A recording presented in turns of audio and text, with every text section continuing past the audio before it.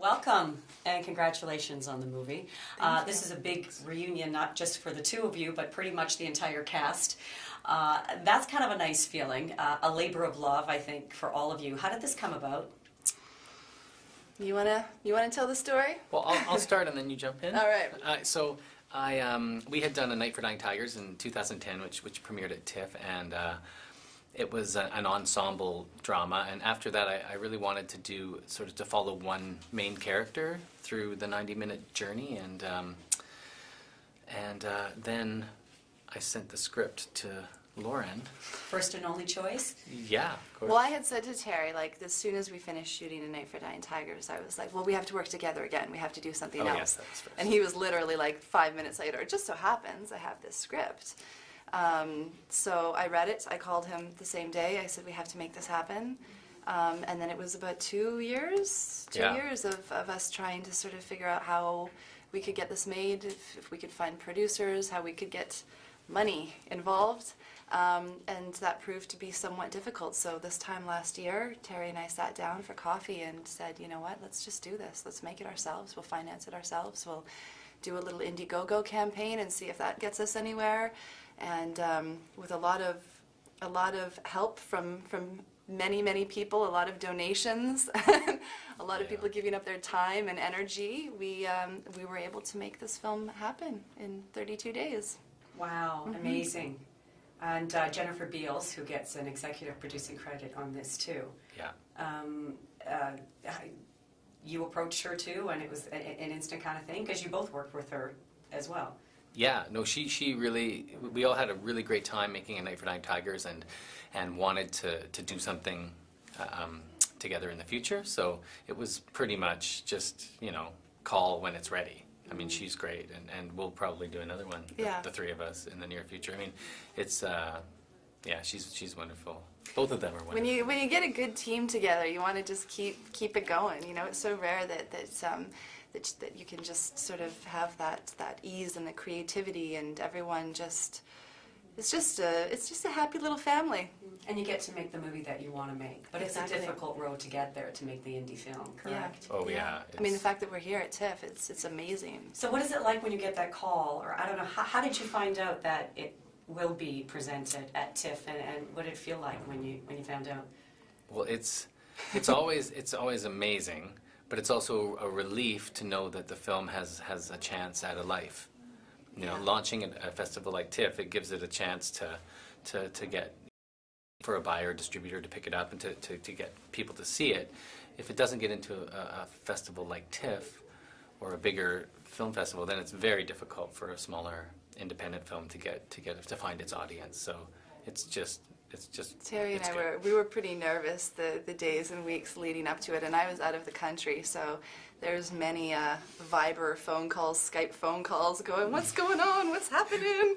So when I did finally get the phone call, it looks good. Yeah, we got a few of those. Like, okay, it looks like it's going to happen, but we're not 100% sure.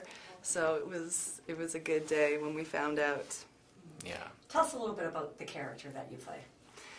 Grace when we meet Grace, she is, well, she's a bit of a troubled young woman, I guess, when we first meet her. She's just recently lost her father, whom she's been estranged with since she was a child, and Grace decides to put on a memorial retrospective, in a sense to try to learn about her father and get to know about her father.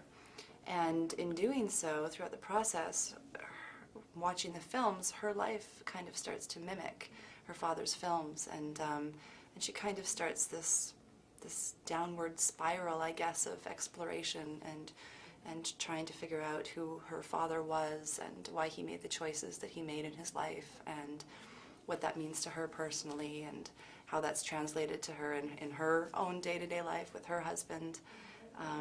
So it's really it's a journey that Grace has to go through.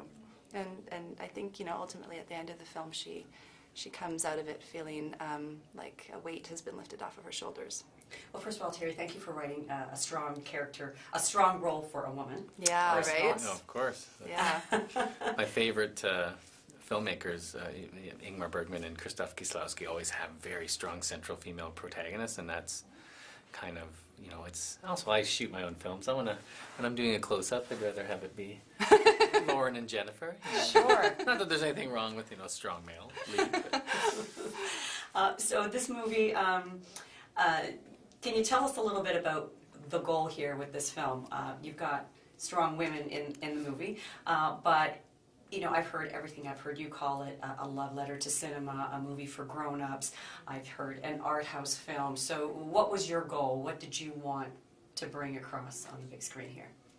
Well, a movie for grown-ups is kind of, I mean, that sounds glib, but it's, I really wanted to sort of make a film that's, you know, in the old days we had things called DVDs, and they would be on your shelves, and I wanted to make something that would kind of fit into a sort of an empty spot on my shelf, and I felt like this sort of exploration of cinema and how it might affect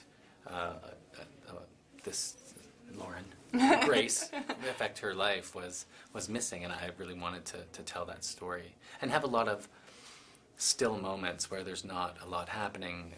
It almost plays like a silent film in certain sections. It does, yeah. And it was like that in the script too.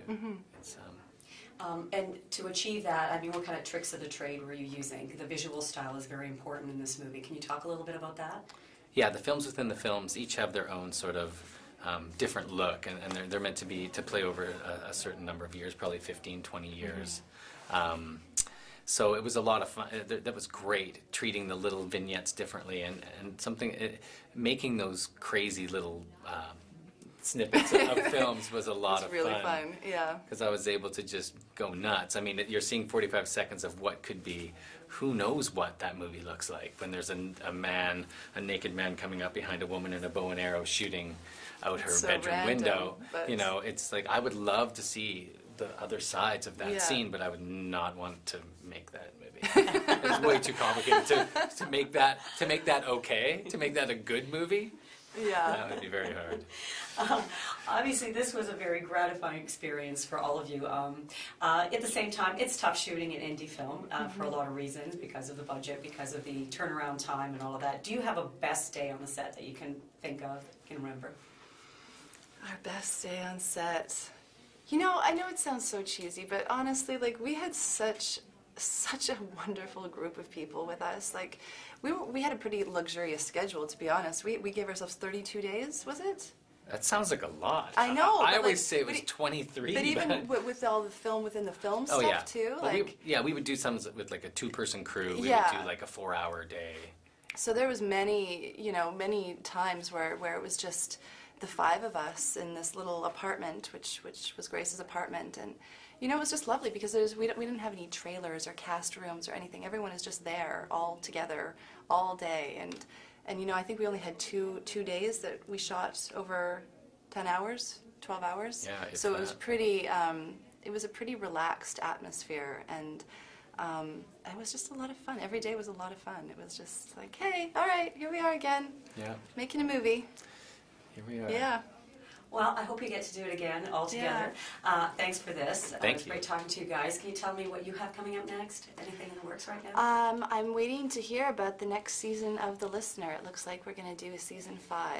Yeah. Yay! Yeah. Oh, fantastic. Yeah. And you? Trying to put together another ensemble comedy, probably with the same group of collaborators. Hey, if it works, why fix it? Is that the saying? Something like that? Yeah, that works. Broke, don't If it's fix broke, it. don't fix it. Thank If you. it ain't Yes, broke. that's the one. If it ain't broke, don't fix If it. it ain't broke, that's even better. Well, congratulations, and have a great premiere. Thank you. Enjoy your stay here.